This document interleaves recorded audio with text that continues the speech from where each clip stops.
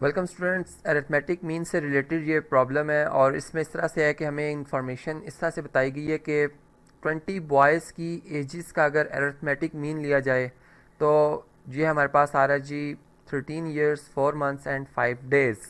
हमने इसी इंफॉर्मेशन की बेस के ऊपर ये बताना होगा कि इनकी एजेस का अगर सम किया जाए तो क्या होगा। तो सबसे पहले इस क्वेश्चन का आंसर हम देते हैं और फिर इससे फर्दर हम इसको स्टडी करेंगे और देखेंगे कि हमारे पास फर्दर हमसे क्या रिक्वायर किया जा रहा है। तो स्टार्ट करते हैं जी। जैसे हमें बताया गया कि अरिथमेटिक मीन जिसको हम एक्स बार से रिप्रेजेंट करते हैं यहाँ पर, और 20 बॉयज़ हैं जी। यहाँ पर मैं 20 लिख रहा हूँ ताकि हमें याद रहे कि हम 20 बॉयज़ की बात कर रहे हैं एवरेज की। और इसका फार्मूला होता है जी सम ऑफ दी एजिस, यानी तमाम ऑब्जर्वेशंस जो हमारे पास आ रही हैं उनका सम, जबकि इसमें जो हमारे पास काउंटिंग हो रही है जी 1 से लेकर 20 तक।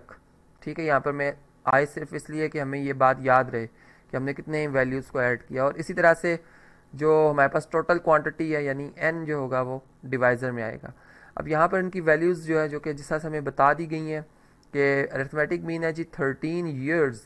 ठीक है, y फॉर ईयर्स, 4 मंथ्स। ठीक है, यहाँ पर मैं m फॉर मंथ्स लिख रहा हूँ और इसी तरह से 5 डेज़ ये भी मैंने यहाँ पर लिख दिया है। और इक्वल टू आ जाएगा जी सम ऑफ देयर एजेस जो कि हमारे पास सिग्मा एक्स बन जाएगा। यहाँ पर मैं आई वेरी फ्रॉम 1 to 20 लिख रहा हूँ ताकि हमें याद रहे कि हमने 20 बॉयज़ की जो एजेस का सम किया और यहाँ पर 20 आ जाएगा। अब 20 से अगर बोथ साइड पे मल्टीप्लाई किया जाए तो और यहाँ पे सिमेट्रिक प्रॉपर्टी भी अप्लाई की जाए तो हमारे पास जो सम है इसको मैं लेफ़्ट साइड पे लिख सकता हूँ इस तरीके से, जबकि 20 जो है ये मल्टीप्लाई हो जाएगा जी इन तमाम वैल्यू से, जिसमें 13 ईयर्स आ रहे हैं, 4 मंथ्स आ रहे हैं और 5 डेज़ आ रहे हैं। अब देखें जी 20 से अगर हर वैल्यू को हमें मल्टीप्लाई करना होगा, ये इस क्वेश्चन का जी सेकंड पार्ट है जो कि हम इस कैलकुलेशन के बाद इसको सिंप्लीफाई करेंगे। जैसे आप देख सकते हैं कि इसमें हमारे पास 20 इंटू 13 ये बनता है जी 260। ठीक है, 13 टू ज़ार ये हम बात जानते हैं 26 होता है, 260 ईयर्स बन जाएगा। और 20 इंटू 4 ये हमारे पास बनता है जी 80, ये बन जाएगा 80 मंथ्स। और 20 इंटू 5 ये बनता है हमारे पास 100 और डेज़। अभी ये अपने जो है वो लोएस्ट यानी यूनिट्स में नहीं है। जैसे हम ये बात जानते हैं कि 30 डेज़ का 1 जो हमारे पास होता है मंथ होता है, तो अगर मैं 100 डेज़ में से मंथ निकालना चाहूँ तो मैं कितने मंथ्स निकाल सकता हूँ।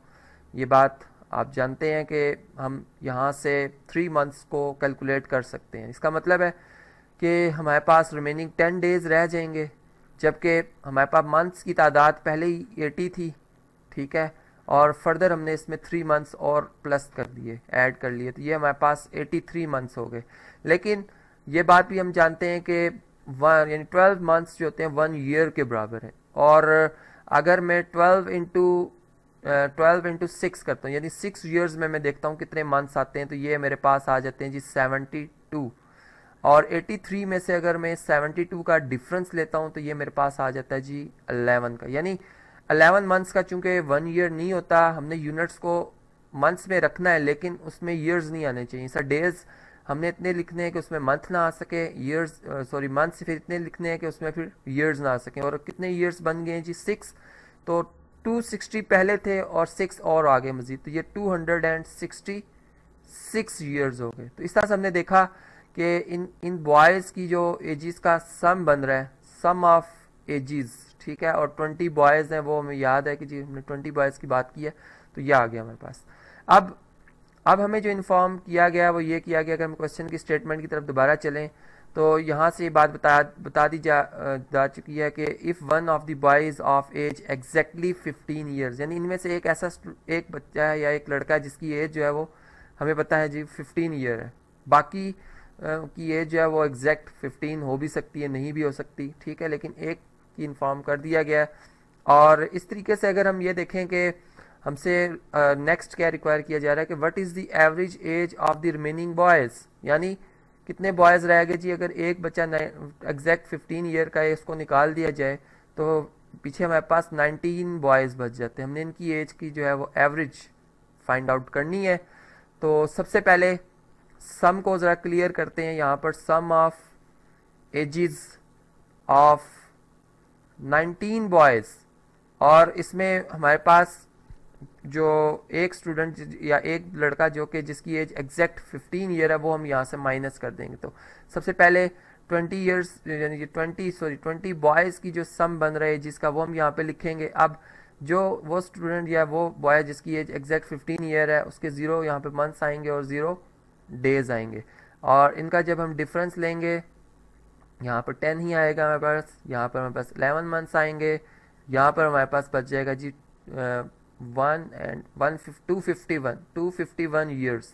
ठीक, ये होगी जी इनका सम, यहाँ पर हम सम लिख देंगे, और आई वेरी फ्रॉम 1 to 19 में लिख रहा हूँ। जबकि अब हमारे पास जो नंबर्स रह गए हैं बॉयज़ के वो 19 रह गए, हमने इनकी एवरेज फाइंड आउट करनी है। तो फार्मूला अगेन वही हम यूज़ करेंगे जो कि अरिथमेटिक मीन का हम इस्तेमाल करते आ रहे हैं, लेकिन इस दफ़ा मैं यहाँ पर 19 लिखूँगा। यहाँ पर हम लिखेंगे जी सिग्मा एक्स और I very from 1 to 19 divided by n। अब इसमें इनकी वैल्यूज़ को सब्स्टिट्यूट किया जाएगा जी। ये तो जी हमने इसकी वैल्यू कैलकुलेट करनी है, एज इट इज़ रहेगा। सम या जो सम ऑफ 19 बॉयज़ की एजिस का आ रहा है वो 251 ईयर्स आ रहा है, 11 मंथ्स आ रहे हैं, 10 डेज आ रहे हैं, और डिवाइडेड बाय तमाम नंबर्स को हम 19 पे डिवाइड करेंगे। ठीक, और जिसका मैंने मल्टीप्लाई किया था इसी तरह हम डिवाइड भी करेंगे। अब अगर हम 251 को, यहाँ पे कैलकुलेटर की ज़रूरत पड़ेगी जी, 251 जो हमारे पास आ रहा है, अगर हम इसको डिवाइड करते हैं 19 से तो ये हमारे पास आता है जी 13.21। ठीक है, 13.21, 13 ईयर्स। अब 0.21, ये जो 0.21 है, चलें इसको भी पहले लिख लेते हैं ताकि 13 एक दफ़ा दोबारा देख लेते हैं जी। 13.21 बन रहा है हमारे पास, ये जी 21 ईयर्स आ गए हैं।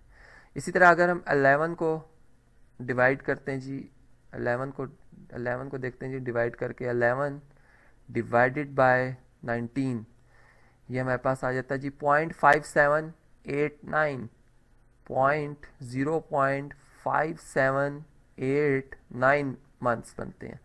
और अगर हम 10 को डिवाइड करते हैं, 10 डिवाइडेड बाय 19, तो ये हमारे पास बनता है जी 0.5263, 0.5263 डेज। अब देखिए यहाँ से जब हमारे पास ईयर्स जो हैं वो पॉइंट्स में आ जाएंगे तो हमने क्या करना है, हमने एग्जैक्ट जवाब देना है। तो यहाँ पर हम ऐसा करते हैं कि 13 ईयर्स हमें कंफर्म पता है कि ये हमारे 13 ईयर्स हैं, लेकिन जो 0.21 ईयर है, 0.21 ईयर्स, इनमें कितने मंथ्स बन सकते हैं। तो इसके लिए हम क्या करेंगे जी, अगर मैं ईयर्स का सिंबल यहाँ से हटाऊंगा तो मुझे यहाँ पर 12 से मल्टीप्लाई करना होगा, और अब मैं इसके साथ यूनिट लिखूंगा मंथ्स के। तो 0.21 हमारे पास जो आ रहा है 0.21, इसको हम मल्टीप्लाई करेंगे किससे जी, 12 से। तो ये हमारे पास बनता है 2.52, और इसमें मज़ीद हमारे पास पहले से जो मंथ्स मौजूद हैं जो कि हैं 0.5789, ये भी हमारे पास मंथ्स पहले से मौजूद है। इन दोनों का सम किया जाएगा और फिर देखते हैं जी हमारे पास क्या इनका सम बनता है। 0.5789 ये बनता है जी 3.0989 मंथ्स। तो इसका मतलब 3 मंथ्स एग्जैक्ट हमें मिल गए हैं।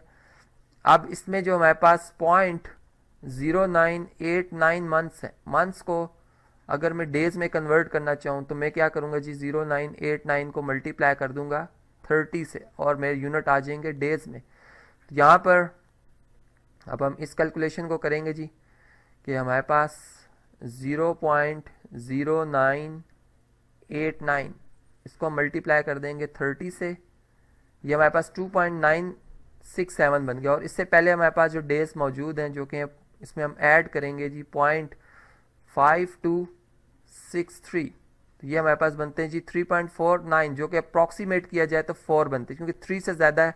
और डेज के अगर हम काउंटिंग करें तो वो यानी 3 और 4 के दरमियान नहीं होगा। तो यहाँ पर हम अप्रॉक्सीमेट लिख के इस क्वेश्चन को यहाँ पर क्या कर देंगे जी, यहाँ पर कंप्लीट हो जाएगा। ये हमारा प्रॉब्लम इस तरह से सॉल्व हुआ।